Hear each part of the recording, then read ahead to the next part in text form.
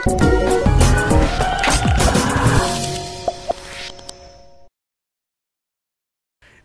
Nacion of Purok Talaba in Barangay Singcang Airport is one of the growing numbers of beneficiaries of the MKK Medical Assistance Program of Mayor Monico Puentevella. Nariza is suffering from diabetes since 2010, and the 52-year-old mother of three decided to approach the MKK office in July to aid in her monthly intravitreal injection of EPO. Sa ang MKK, ginbuligan man ko tayo ni Ma'am Dayan nga i-process ko ako nga mga kinanglanon kay para mabuligan na ako sa akon nga injection nga EPO.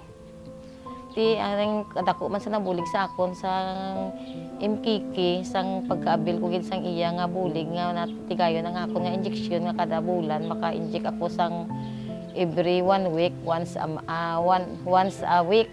4 ka beses sa isa ka bulan. Tapos katako gisa nang bulig sa akon sa MKK kung wala goro ako mabuligan sa MKK wala ko kabalo kun buhi pa ko subong kay kalapsi sa akon nga ang ako nga creatinine nagataas ti katako gi kayo sang kaparaslan ko kay mayor. Wala gi sila na malibad sang ako nagpalapit sa ila kay natandog mo sila guro nga sa sing ako nga sitwasyon nga pigado man ako.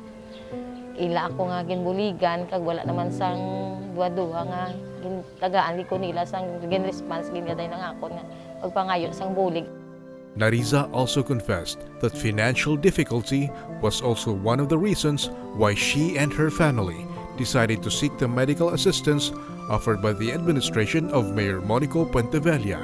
Currently, the MKK program provides her with additional insulin and other medications. Nagkaabil pa ko gyapon sa akon nga bulong kag kun ano pa nga akon nga mga kulang nga bulong pati akon insulin nadala na sa kada bulan ko nga ginapangayo kay mayor nga ginatag sa akon ginakuha ko sa provincial hospital. Nariza is living with 2 of her grandchildren that accompany her while their parents work to earn a living. She also recalled that with the help of Mayor Puentevella, she was able to receive a prosthetic leg after an accident in 2013. Natunok ako sa botilya, wala ko kahibalo. Mutugin halinan nga ginutod ang akon nga na-admit ko sa ospital. Gipinding ako sa doktor nga kwaon ang akon nga bilodan ni. Hindi pa ko tani magsugot yan kaya mo ginaang gusto kaya mo nga naudan ko tiil. Tapos nakabulig man si Mio, nakaangkon man ako sang artificial nga tiil.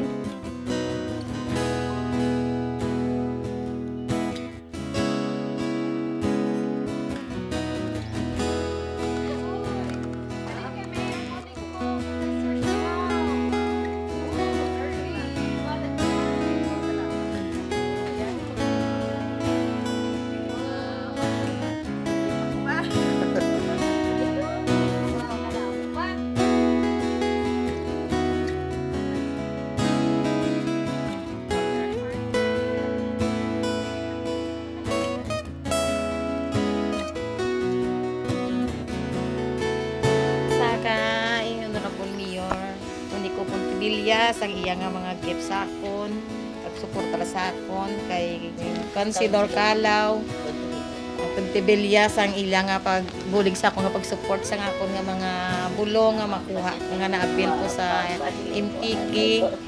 Inatanan paagi sa maayo nga pagdumalahan ni Mayor kag sa iya mga tawo nga nagabulig man sa akon paagi sa ila nakabaton ako sang sini nga mga bugay nga wala ko man ginlauman nga mahatag initanan sa akon.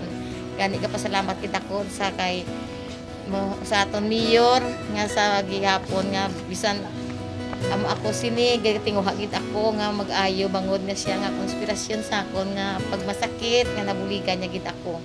Kabay pa nga suportaran tagid ang aton mayor nga siya mabuot kag siya may abubuton nga mabinuligon sa mga tawo nga mga hindi makasarang sa mga magbakal sang gulong kag sa mga tawo yaman nga nagapalapitan ko wala gid nagalis aire sa ako nga kinanglanon. Maraming salamat.